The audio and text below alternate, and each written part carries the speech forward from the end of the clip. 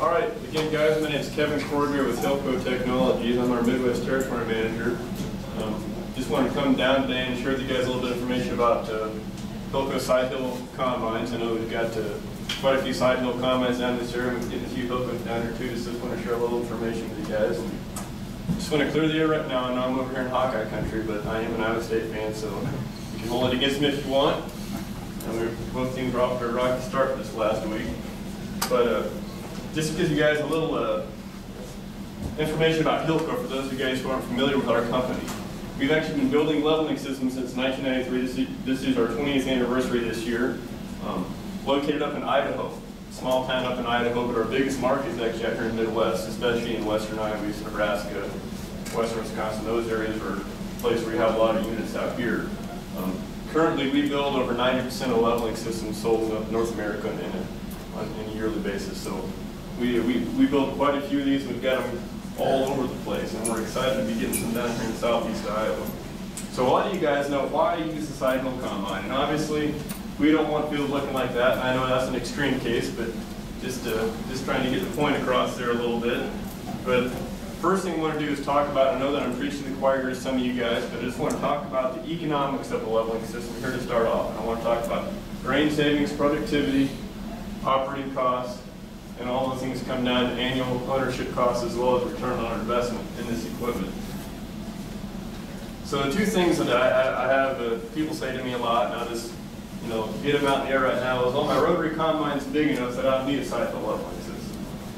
I also hear that my rotary combine has more cleaning capacity than my walker combine did. And those two things I hear a lot, and I guess what I always say is, well, it doesn't matter if you have a walker machine or a rotary machine. Gravity is going to affect you just the same. You got a leveling machine in the hills. Your grain's going to overload the downhill side of that cleaning chute. That air coming off your cleaning fan is going to take the path of least resistance, and it's going to go around that uphill side. It's going to go around that pile of grain. So as a result, what's going to happen? You're going to get a dirtier grain tank sample. Only way to avoid excessive grain loss out of the back of the machine is to slow that machine down. So now we're losing productivity. Have a leveling system on your combine. You maintain that even distribution of grain across that cleaning chute. We maximize our cleaning, minimize our grain losses out of the back of the machine. And we've done some pretty extensive grain loss studies over the years to sort of verify the benefits of having a leveling system on our combine. And we've created some grain loss curves here for you as customers to evaluate the need for something like this within your operation. I realize that some of these prices are based off of things we had going on last year, and obviously they're not going to be that way this year. But you can see, like I like to get the example here is 6% slope. So if we're a level land combine on a 6% slope, and 6% is not very much. For example, if you put your combine up to a 9-inch block on one side, that would essentially pitch you at about 6%. So it's not, most of the ground here is at least 6%. So a 6% slope and a level land combine, if you're not slowing down any, you're going your same speed you do on flat ground. In beans, you're losing about 2.5 bushels the acre, and in corn, you're losing about 5 bushels the acre. So it can add up to a lot in a hurry, and you can see it just gets worse and worse as we get steeper and steeper in those hills. I put this in here because the last couple of years have been awfully good to a lot of people in farming, and this these are September corn futures, and this is just what I looked up this morning where we're at right now. And I guess my point I want to make right here is, years that are good, we do really well, but I almost think that in years where crops are a little bit tighter, prices are a little bit lower, those are years where it pays even more to save every bushel that we can and get every bushel we can into that bin. So I mean, it's imperative that we do everything we can. I have a lot of people, older farmers tell me the two most important pieces of equipment to have are their planters and their or your planter and your combine. We spend a lot of money to going straight and doing everything we can with our planter and a lot of things with our combine, and this is just one more thing we do to maximize the performance of that combine and make the most money we can off the acres that we have. So with grain savings comes increased productivity. Again, if we've got a leveling system on our combine, we can maintain those higher speeds once we get in the hills. We're not having to slow down, so we can keep things rolling along.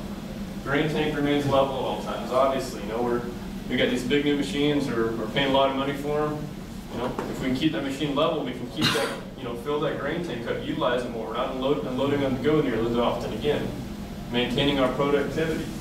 Operator comfort, can't put a value on that, but if a guy can sit level in his cab all day, he's going to feel a heck of a lot better at the end of the day, and harvest can drag on if we're having to hold ourselves up in that seat throughout the harvest as well. And I have this chart in here, and I've got a picture of this out in the shop as well, but it's a productivity comparison of a Class 6 combine. So these first three bars are level land machines. So level land machine, flat ground, 100% productivity, full level land speed. That same combine on a 9% slope will now, in order to avoid excessive grain loss, we've had to slow our machine down to 3.6 mile an hour, so now we're at 65% of our original productivity. Same level land combine, an 18% slope, now we're all the way down to 30% of our original productivity, going less than 2 miles an hour. And again, if we're not adjusting like that, then obviously we're going to be putting some grain on the ground out the back of that machine. Last column here, Hillco equipped combine, 18% slope, still got 100% productivity, still able to maintain that full level land speed. With increased productivity comes lower operating costs. Obviously, if we're not having to slow down, we're going to save money on that combine. We're going to decrease our labor costs. We're not going to have to pay that guy as many hours to sit in that machine. We're going to decrease our fuel costs. Combine's running for fewer hours, it's getting things done quicker, we're burning less fuel. The big one right here, I like to point out, is decreased combine separator hours. I've had more than one customer tell me that when they've gone from a level land combine to a Hillco equipped combine, they've reduced their annual separator hours in the 15 to 20% range. And you start adding that up, think of how many hours you put in your combine every year, and you're trading that machine every 1, 2, every 3 years. Those separator hours are awfully valuable at trading time. And I would say in more cases than not, the dollars you save on your decreasing your separator hours more than pays your annual cost of ownership of having a leveling system on your combine. Along the same lines of cost of ownership, I always like to point out, Hillco's have a very good reputation of having a good resale value. That's important to our dealers as well as to our customers, so that it all goes back to the investment you're making when you purchase that piece of machinery. You're going to get a big chunk of that money back out of when you go to trade that machine in for your next one.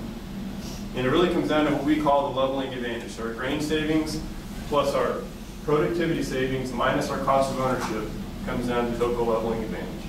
And I strongly encourage anybody who has thought about a leveling system or wants to evaluate whether this is a viable option for their operation.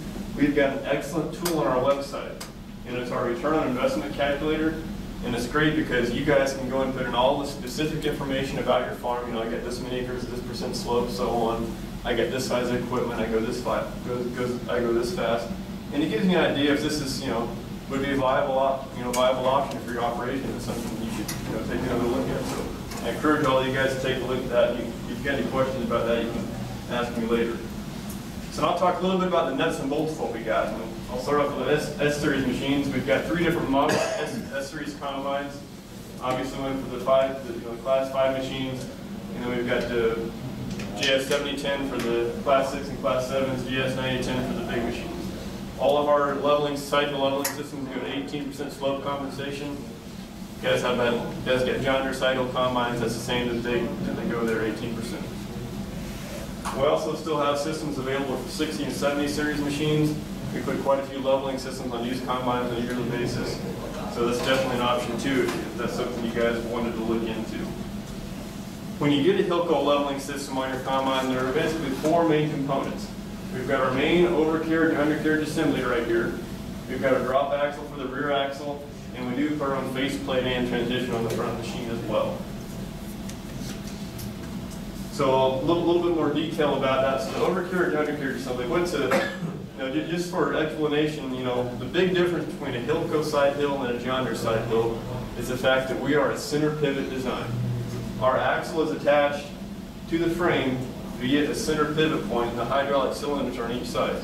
So essentially what that means is we're just rotating the combine around that pivot point. So, in a sense, we're balancing the combine around that pivot point. Versus the John Deere side hill, you got the big cylinders on the outside. What does that mean? We're able to level a lot quicker. We're transferring all the way to the combine stick around through that pivot pin versus the hydraulic cylinders. When we put the Hillco on a combine, we do add some height to the combine. On a 1670 series combine, we had about 5 inches, a little less than 5 inches. So the drop axle is essentially a glorified space we put in the back of the machine to raise it back up to maintain that correct fore-aft pitch. S-series machines, we raise it about 6.5 inches, so we add a little bit more height to the S-series combine. Again, I told you we put our own faceplate and transition on the front of the feeder house. The reason we do that is we get to have, obviously more degrees of freedom than the stock Contour Master would have, so we have to put our own on there. Still have the same amount of fore-aft adjust as we had before on the stock unit. The lateral tilt, again, you think to your John Deere cycle, we had our cables on there that tilted the head back and forth. It's a little bit troublesome from time to time. Hillco actually uses a hydraulic system for this, and how it works is we have to have a master cylinder that goes from the axle and then connects to the frame. And it feeds oil to a slave cylinder mounted on the back side of the faceplate here. So as the combine tilts, it kind of rotates the header that way. Works very well, very seamlessly. All your Contour Master, automated header height control, all that stuff works just the same as the one with a level end machine. Hydraulics, we mount our own independent gear pump up here on the output shafts, rear engine housing. Our hydraulics are essentially isolated from the rest of the combine, other than the fact that we do use oil out of the reservoir. Other than that, it's separate, so it makes it easy to figure out if there's something going on with us or something going on with the combine if there's an issue. We use proportional flow control valves for all our hydraulics. What does that mean to you guys? The combines are going to level really smooth going in this field. You're not even going to know that the combine's level. You think you're on your side hill, you feel it tipping back and forth. You're not going to feel that in the hill growth. These are our cap controls for a 60 and 70 series machine. I get the S series in the next slide, but on the 60 and 70 series, we've got a monitor that we mount up in the cab. You can control everything from that. You can go there and do some diagnostics, change settings, things like that. We also offer some auxiliary switches that you can mount just about anywhere you want. They're nice to have because you can kind of just run it by feel, go from auto to manual leveling, things like that. And the one thing here too are slope sensing. We use an electronic clinometer for slope sensing. Again, pendulum system and Murphy boards like we have on some of the John Deere cycle combines. So the few things are different about the S-series combine versus what I talked about. Again, we don't have the monitor up in the cab. The entire leveling system in general is built just a little bit heavier on these S-series combines. They're just heavier machines in general than a 60 or 70 series machine. So as a result, our Hillcos have to be built a little bit heavier. On the big machines and the S-series machines, we don't have to use a hydraulic pump. They've got open center hydraulics on them, so we don't have to use our own pump on them. We can just tap into what's there. In the cab, we're actually able to utilize buttons that are already in the console in an S-series combine. You can see these are manual left and right. This is our button that toggles from auto manual, and like I said, we don't have a monitor up in the cab anymore either.